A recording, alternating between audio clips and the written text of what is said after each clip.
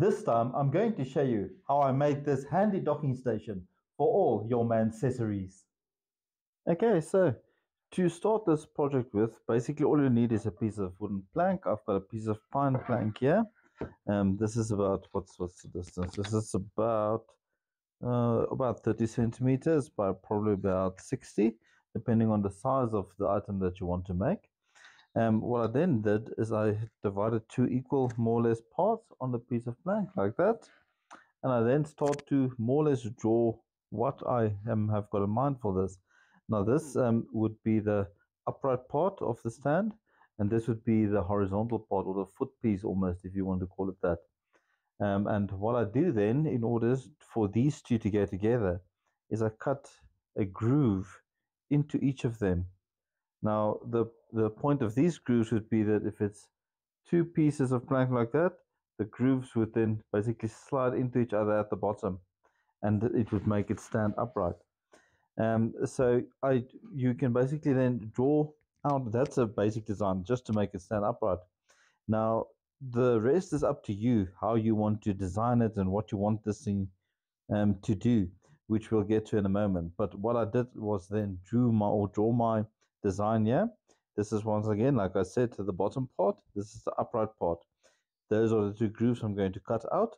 I'm also going to cut a big hole over here, a circle right all the way through, and that would be for the cable, for the charging cable for my cell phone. And then this part over here will also be cut out completely. The part at the bottom here will be cut out completely, and then this big rectangle here will not be cut out completely, but I will be only basically deepening it. I'll only hollow it out using one of these router bits in the router, and that will only be about half the thickness of the piece of wood. And then this little groove over here is also not going to be through. That's only going to be like a little groove into the wood, which I'm going to make with this router bit also, or just about a half a cent, or about 5 millimeters deep. So this then needs to be cut into pieces, and the center parts needs to be cut out and grooved, and then afterwards I'm only going to like round over the edges and so on, just to make it look a bit better. And then by the magic of film, if you want to see what it looks like, I've got the finished product right over here, and this is what it looks like. Let's take the bottom one away. You can see it a bit clearer, and this is more or less what the two pieces looks like. The upright piece, you'll see it's only the two grooves. I did make or drill two little holes in the front side here as well. Now the idea with those is to use little pieces of dowel pins or dowel sticks to put in there as well, and we'll get to the purpose of those as well when we put this whole thing together. And then there's one at the bottom as well. Obviously there'll be two, as well as on the side over here. I also made one. There's a pin going in from the side as well.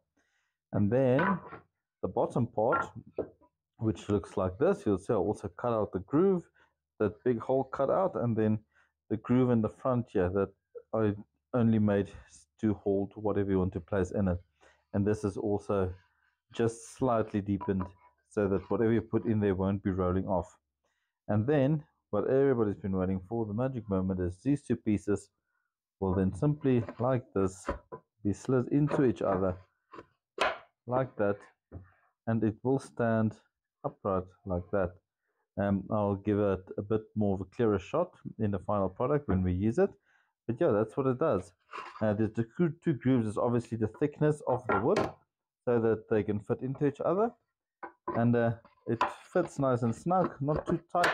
You can disassemble it and assemble it again, but yeah, that came out very nicely. Sanded it a bit, rounded over the edges, some of the inside as well, only not the pieces where they slide into each other. Those pieces I did not round over because they don't need to be round and so on. They fit nicely together when it's still a couple of sharp edges. So the next thing I'm going to do now is I'm going to stain the wood beforehand, to whichever color that you want or prefer, and then we'll put it together. Now another thing that I want to say is, if you are putting this together and you perhaps want to on the face of it engrave some kind of a logo or a name or whatever, you can do that as well. You can personalize this thing very, very easily, and that makes it a nice gift as well if you want to give it to someone, a father or anyone really. It can be a corporate gift, it can be a personal gift. Very, very handy.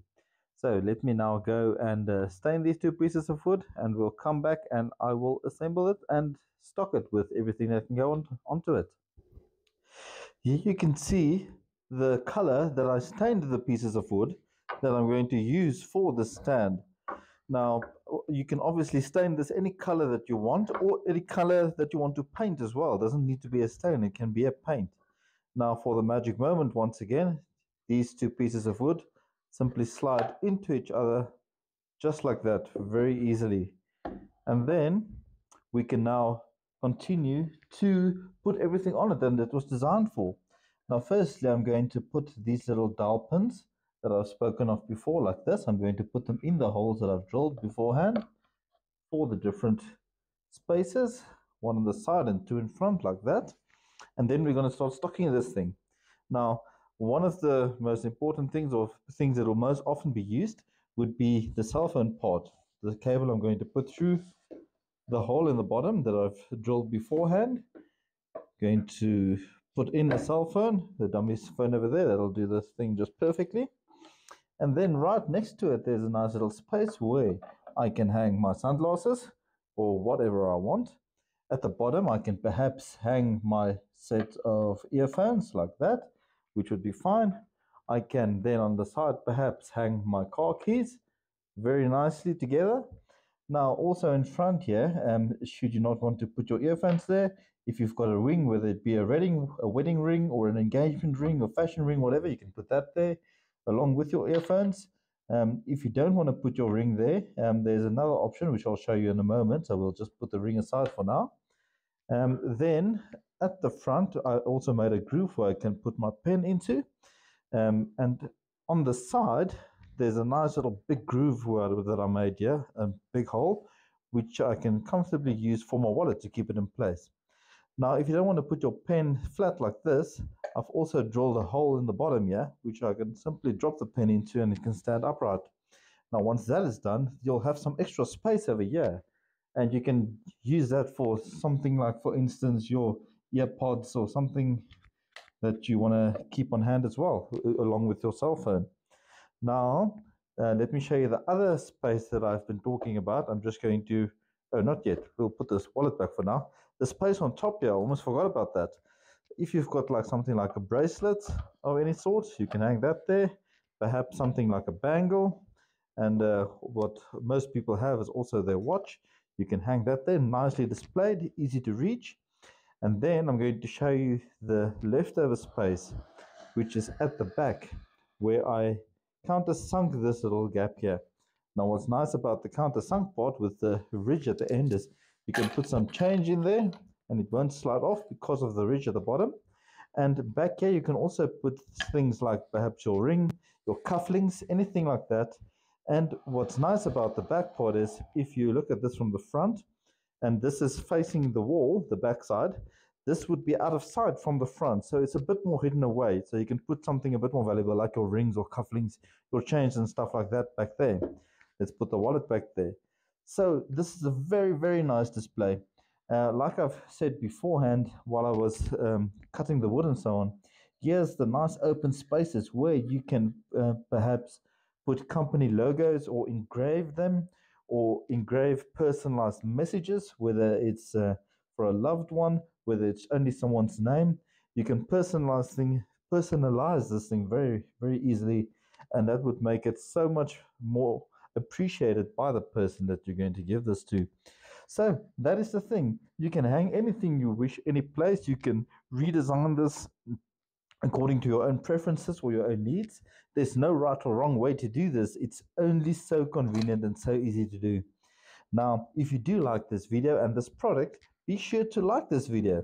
And also, if you haven't subscribed to my channel yet, please consider doing that as well. Also, if you wish to support my channel, please have a look at the super thanks icon down below. So, until next time, keep on DIYing, guys.